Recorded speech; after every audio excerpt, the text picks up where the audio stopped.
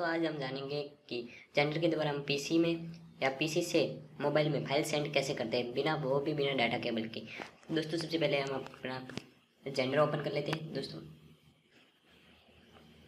Okay दोस्तों, आपको यहाँ पर क्या करना है, जो आपको ये आइकन दिख रहा है यूजर का, वहाँ पे क्लिक करना है और यहाँ पर दोस्तों कनेक्ट टू पीसी नाम का ऑप्शन आ रहा है, इस पर क्लिक करना है। इस पर क्लिक करने के बाद आपका क्रिएट हॉटस्पॉट नाम का ऑप्शन आ रहा है, इस पर क्लिक कर लीजिए।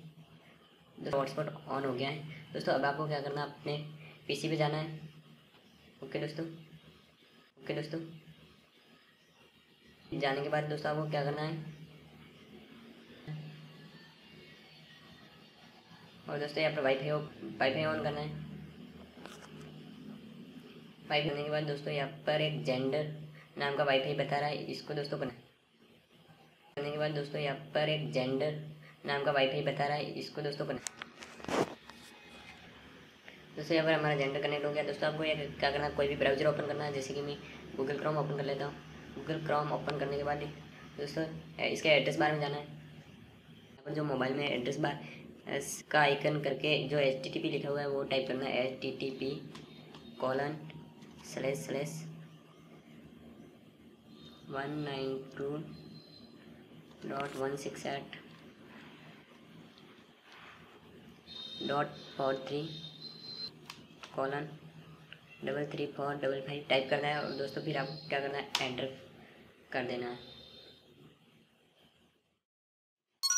जैसे ही आप एंटर पर क्लिक करेंगे दोस्तों यहाँ पर आपसे पूछ रहा है कि जो ये एड्रेस है वांट टू कनेक्ट, आप इसको पीसी से कनेक्ट करना चाहते हैं। दोस्तों हम कनेक्ट करना चाहते हैं तो एक्सेप्ट।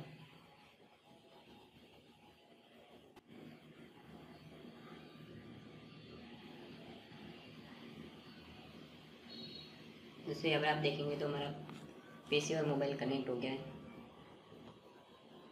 तो दोस्तों यहाँ पर हम अपना फोटो वगैरह सेंड कर सकते हैं। यहाँ पर दोस्तों बताइए रहा है कि डायरेक्ट मोड गूगल क्रोम का आइकन आ रहा है और जेंडर से कनेक्ट हो गया है। दोस्तों यहाँ पर हम अपनी फाइलें एक्सेस कर सकते हैं। तो दोस्तों यहाँ पर फ़ोन स्टोरेज और मेमोरी कार्ड, SD कार्ड दोनों की फाइलें एक्सेस कर सकते हैं। यहाँ से म्यूजिक की लिस्ट भी देख सकते हैं, जो म्यूजिक होंगे वो, वीडियोज़ भी देख सकते हैं, इमेज। तो दोस्तों सबसे पहले क्या करना है, आपको कोई भी फोल्डर ओपन कर लेना है जिसमें आपकी फाइल है। बस दोस्तों आपको क्या करना है, बस कोई भी फाइल उठानी है और यहाँ पर जो मोबाइल का आइकन दिख रहा है इस पर क्लिक करके छोड़ देना।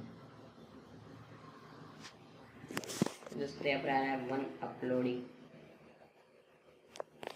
और दोस्तों ये देखिए मेरे मोबाइल में भी बताया है कि आपको वीडियो आ रहा है जो 19.82 MB का है।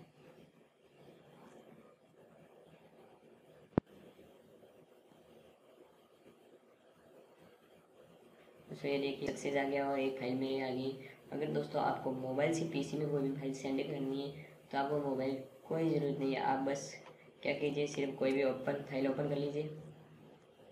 अब जैसे कि मुझे कोई भी सॉन्ग चाहिए, मैं म्यूजिक पे क्लिक कर लेता हूँ, इसको सेलेक्ट किया। आप मल्टीपल सेलेक्ट भी कर सकते हैं, जैसे कि मैं 2 सॉन्ग सेलेक्ट कर लेता हूँ, एक ही सेलेक्ट करता हूँ। यहाँ पर दोस्तों आप ओपन कर सकते हैं। यहाँ पर आप देखेंगे डाउनलोड का आइकन आ रहा है, इस पर डाउनलोड कर लीजिए। जैसे आप डाउनलोड पर क्लिक करेंगे आप ये डाउनलोड होना स्टार्ट हो जाएगा, इंग्लिश किसी में आ जाएगा। दोस्तों ये ऑफलाइन वर्क करता है, इसके लिए आपको कोई भी इंटरनेट की ज़रूरत नहीं।